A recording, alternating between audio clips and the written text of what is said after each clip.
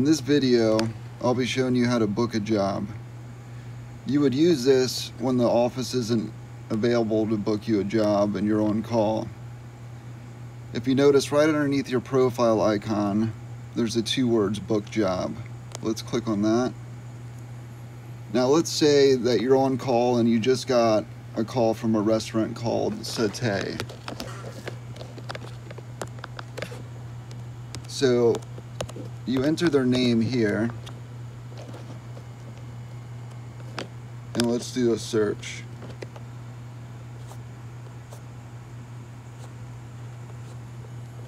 If you notice, multiple locations come up. I don't see it at first glance, but you can always refine the search by putting in additional details like a street. Now they told us that the address is 1407 North Orange Avenue. So it looks like they're not a current customer. So in this case, we would go to the Add New tab. This is where you would enter the name of the restaurant.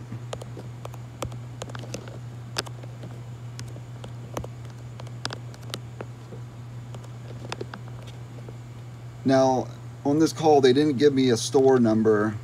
Maybe it's just a one location restaurant, but also try to ask them for that when they call in. Now, for the street address, we would enter the street address they gave us, 1407 Orange Avenue. And then I usually just put the state in, and then if you have the zip code, enter that. They said it's 32804. And then if you hit this little map icon here, it gives you some options. So we know I should have hit north. They told me north. So there you would select the correct address. And then also a phone number.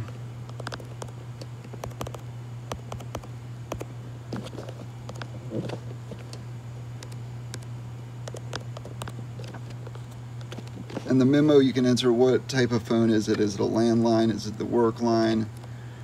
Cell phone? Home phone? And then select the customer type. Now we know this is a commercial account, so we would select that. This field you would use if it's a property management company or if they have a bit different billing address than the location you're going to. For this case, we're going to use customers the same as the tenant, but you can also use this one if you need to enter another address for billing details. If you notice at the top, it'll say who will be paying for the job. So that is where you select all the billing details. Okay, we're going to select next. Verify the information's correct. And then here, you're going to select what kind of job you're going to be doing. Let's do a popular one like clogged drain. Ask them how they heard about us. Was it Google? Did they see one of our billboards, TV commercial, etc.? So I'm going to use Google AdWords plumbing. And then this is where you're going to enter a start time. So I'm going to put 10 p.m. because you're on call. And then this will be the end of the window. So say you told the customer you'd be there between 10 and 2. So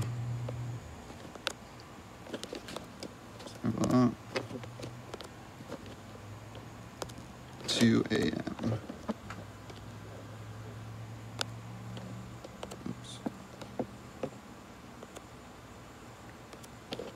Because we need to be in the next day here.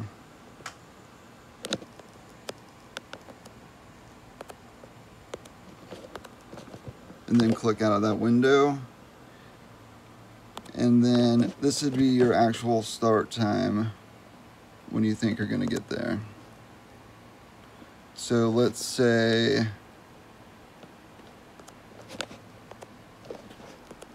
11:30 p.m.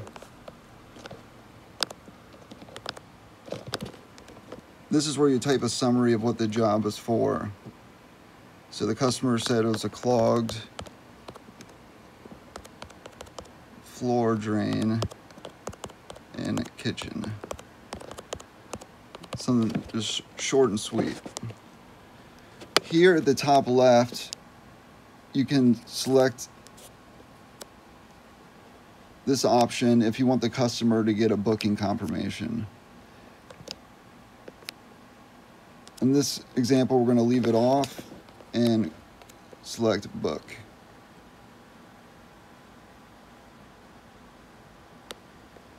Now, if you notice, the job has been created. You have your arrival window and all the details that we've entered before. Thank you, and we'll see you next time.